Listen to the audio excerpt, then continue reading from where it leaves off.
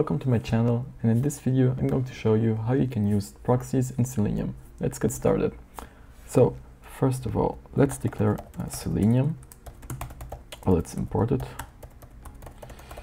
a driver, then let's declare it, so this equals to WebDriver.Chrome. And my Chrome binary, by the way, if you don't know how to install Selenium, I'll have a video linked up top. So my binary is in TMP. There you go, and let's go to an address where we can check our IP. I think it was like this. What is my IP address? I think that's how it's spelled. Let's also add a timer, well, add a sleep so that you can see the site, else it will quit 8 seconds, and let's quit the driver. Okay, let's test this out.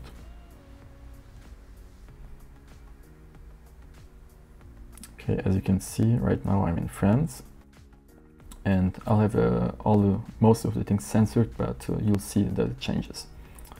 Okay, now let's continue. So what we're gonna do is now import from Selenium it was WebDriver.common.proxy, import proxy and proxy type.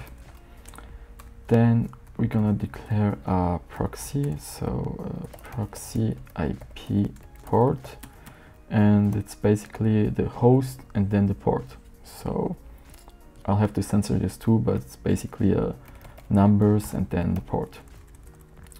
And by the way, this only works if you don't need authentication through your proxy. So if you do need authentication, then check if your proxy provider allows you to whitelist your IP. And if it doesn't, then I'll have a video linked up top where I show you how you can use a username and password in proxies. There you go. Let's continue. Let's write this. There you go.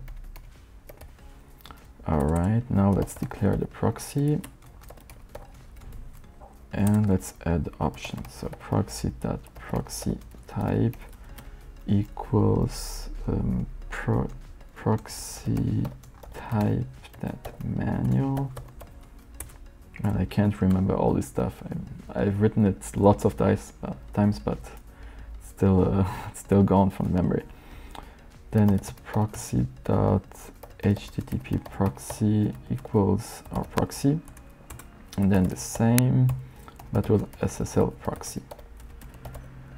There you go. Then we're gonna declare the capabilities, which are basically the options you pass to Chrome. So it's the arguments. Capabilities equals WebDriver.desired capabilities.Chrome. I'll put a GitHub link with all the code, so you don't have to copy it just by seeing it. Okay, and then we're gonna add a proxy to the capabilities.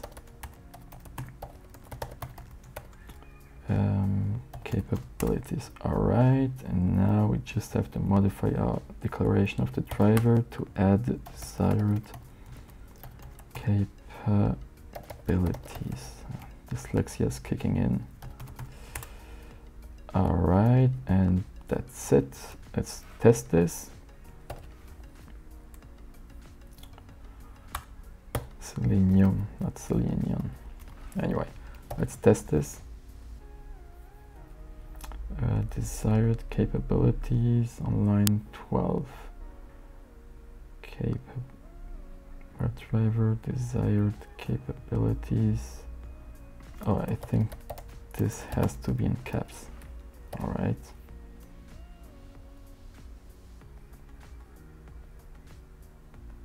Okay, as you can see, we're in the United States now.